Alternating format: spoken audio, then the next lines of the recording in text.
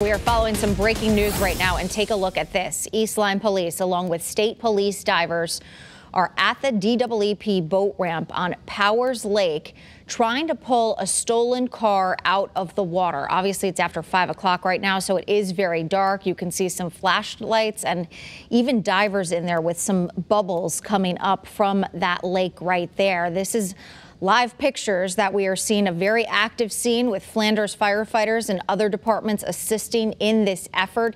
Here's what we know so far as we continue to look live at this lake in East Lyme. Sometime after midnight, a 2018 white Kia sedan was stolen from a home in the city of Groton, which is about 10 miles away.